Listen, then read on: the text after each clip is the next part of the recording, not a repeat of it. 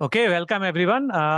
So this is a session on protocols, and our first talk will be on optimal broadcast encryption and CP-ABE from Evasive Lattice Assumptions by Hoeteck Wee. And Hoeteck is also the one giving the talk. All right, thanks for coming. So I'm going to start my talk with my slides from the Eurocrypt 2013 RAM session. So imagine you're interested in doing online dating, and if a user that joins the website, and the first thing you do on the dating website is to create a profile that contains all sorts of sensitive information about you, like your hobbies, et cetera, et cetera. And the first thing you come to mind with concerns about your privacy is that you want to limit access to your profile. So ideally to people who satisfy your dating criterion, which could be something simple like a simple AND or a bit more sophisticated DNF formula. So when other users join the system, other users are associated with what we call attributes. And when they join the website, they get secret keys that are tailored to their attributes. And the correctness requirement is going to say that if you have a key for attributes that matches the access policy, you should be able to decrypt the message and see the profile. And for anyone else who with attributes that don't satisfy the access policy, they should learn nothing whatsoever about the message.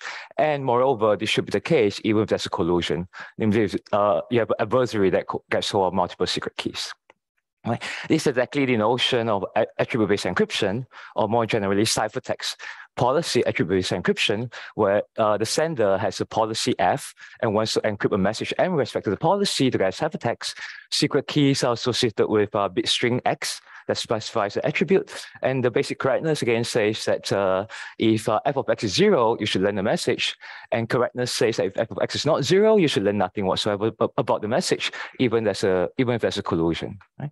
So the main punchline from my previous Eurocrypt talk is that we can actually construct attribute-based encryption schemes for our circuits. So the policy F can be any circuits from the standard LW learning with errors assumption, which basically says a given random matrix A as A plus E pseudo random. And this talk, I'm going to use a squiggly underline as a shorthand for plus noise. Okay. And this result actually immediately implies what in this talk is called a ciphertext policy ABE, CP-ABE for circuits, where the ciphertext size is very large. It's going to be as large as the circuit size of F. So if you're a practitioner, you'll be concerned with the large ciphertext size. And this was a question addressed in a series of recent works where they try to get CP-ABE for circuits with sublinear ciphertext size. So polynomial depth of the circuit. You should think of the depth of the circuit as roughly log of the size of the circuit. So this is a much smaller ciphertext size. Unfortunately, these results are not quite from the LW assumption anymore, but from stronger assumptions.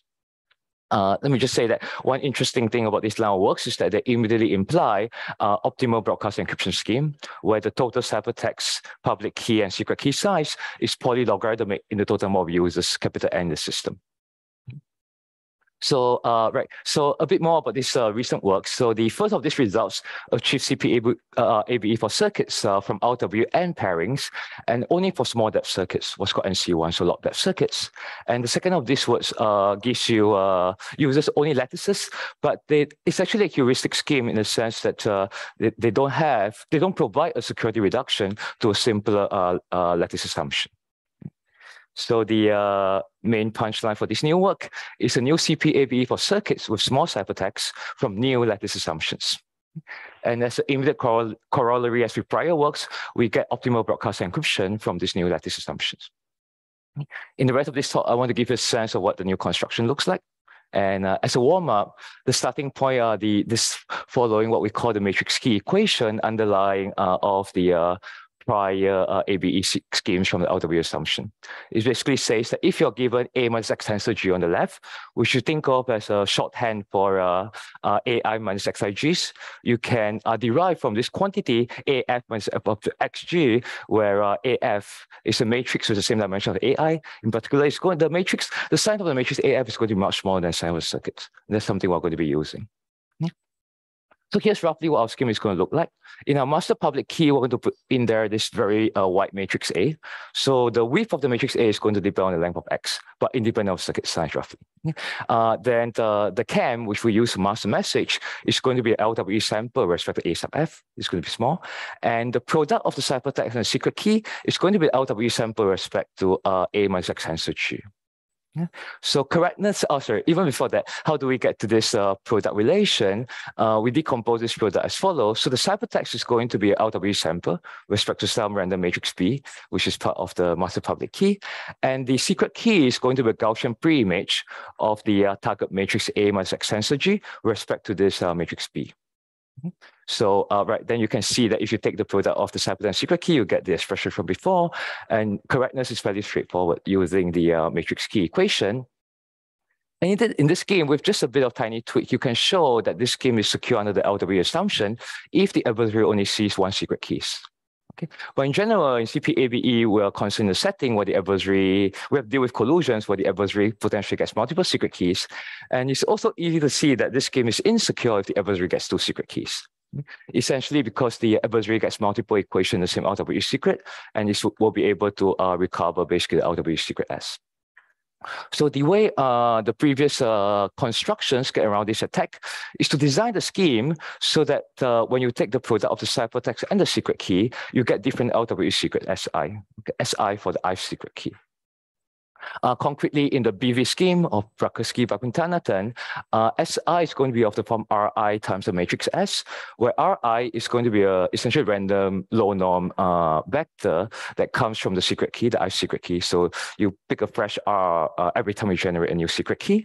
And this matrix S is going to be the encryption randomness. It's sort of a souped up version of the LW secret S.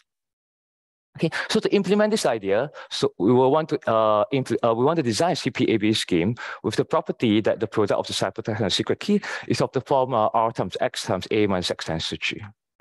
The difficulty of doing this is that you have this term S that depends on the ciphertext sandwiched between two terms that depend on the secret key, whereas you want ciphertext times secret key.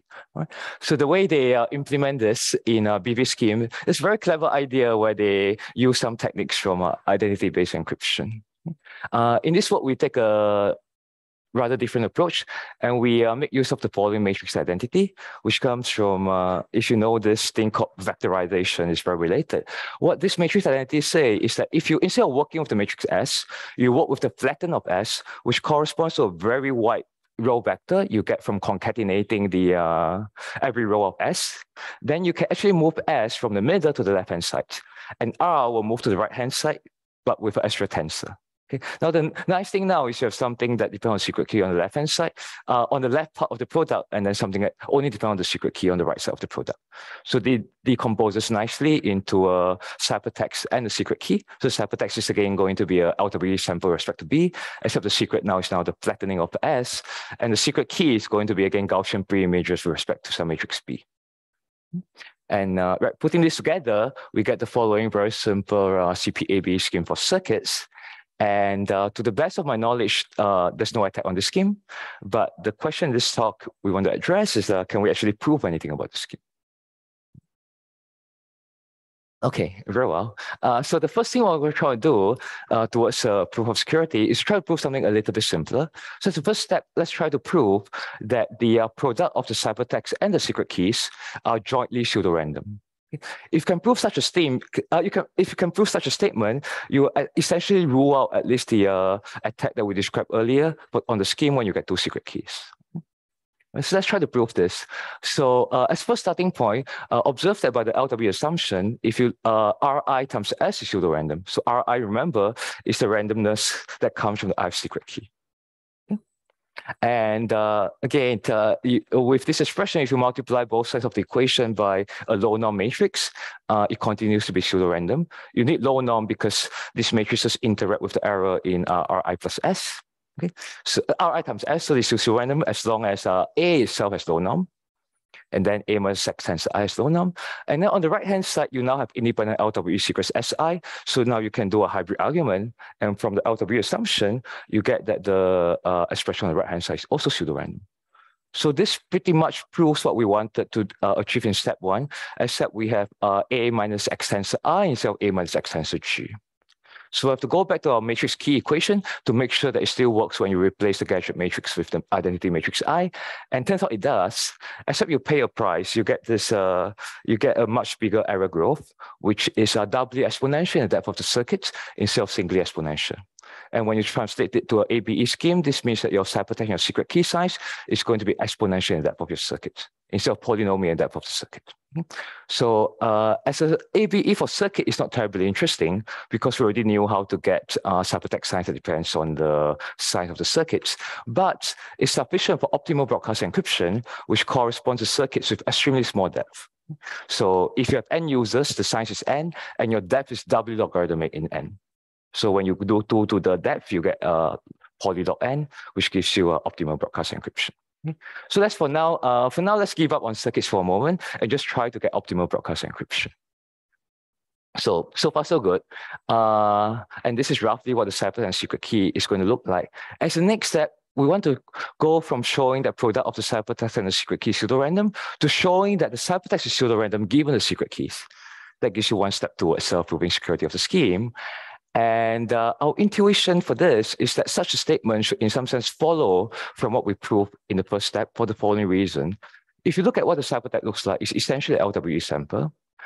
So our intuition is that if you are trying to distinguish from LWE sample as P plus E from uniform, and you're given some Gaussian pre-images P inverse with respect to some target matrix P, really the only interesting distinguishers are the one that take this SP plus E and B inverse of P, multiply them together to get a new LWE sample SP plus E prime, and try to distinguish SP plus E prime from uniform. In the case of our scheme, when you take this product, the S times P corresponds to the product of the ciphertext and the secret keys, which we know from step 1 to be pseudorandom. Therefore, from that, if this is indeed the only attack, then it will imply that the ciphertext is pseudorandom given the keys. And this is and we formalize this intuition via a new lattice assumption, which we call the evasive LW assumption, which is also independently introduced in the work of Rotem-Saburi. And the assumption basically says that if you have some distribution P, which corresponds to this A minus X tensor G tensor Rs, if SP plus E and SP plus E is pseudorandom, then SP plus E should be pseudorandom given these Gaussian pre-images. Okay? And this should hold even if also you get the B and the P's as standard in the LW assumption. All right. So let's try to parse this assumption a bit.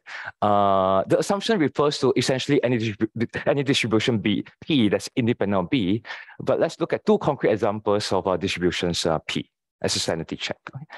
If P is a uniform distribution, then it's fairly easy to see that both the pre and post condition are true under the LW assumption. Okay. The pre-condition just because P is random, the post-condition because B inverse of P looks like a random Gaussian, so you can just sample yourself without needing a trapdoor for B. On the other hand, if P is a gadget matrix, then both the pre and the post conditions are false. You can recover S from S3 plus E. So false implies false, so that's consistent with our evasive LW assumption. So that's our examples. And let me just say that the precondition requiring pseudo-randomness of this products is basically allows us to avoid zeroizing attacks in the literature on multilinear maps and IO candidates. All right. Okay, for our actual scheme, we actually need a slightly souped up version of the assumption where we get some additional matrix A prime coming from some distribution, but this is mostly technical. Okay, so at this point, we got pretty close to proving security of the scheme. We basically proved that the ciphertext is pseudo-random if you don't have the CAM key. Unfortunately, if you put the CAM key back, the proof breaks. Essentially, because when you do this, when we try to apply LWE with the assumption of Ri times S, now this S applies somewhere else, so you get into trouble. So the way we fix this is we are going to mask the CAM key with additional LWE sample. And this essentially allows us to make sure that the leakage is of the form Ri times S, and then you can do the same argument from before.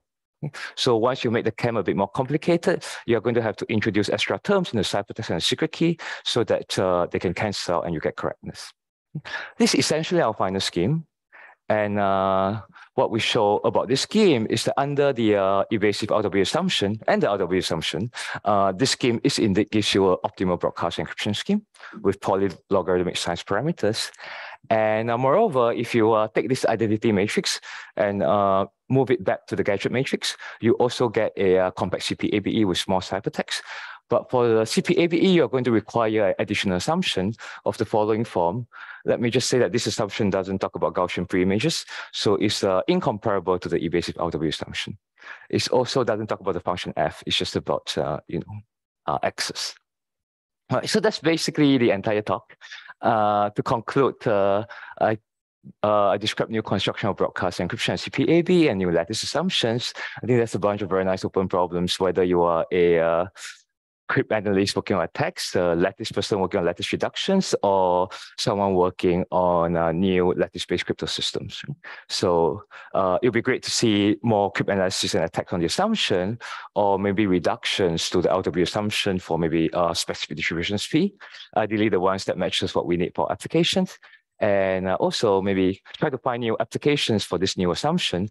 So, so in the work of Sabari that's appearing at Crypto 2022 and independent work, we showed that you can build witness encryption from this assumption, slightly souped up version of this assumption. And finally, can you build CP-ABE from just evasive out-of-band without needing this extra assumption about, that's appeared on the previous slide. Okay, thank you.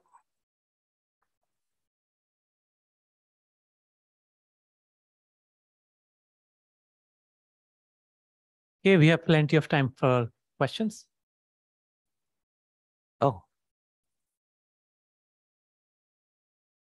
Yeah.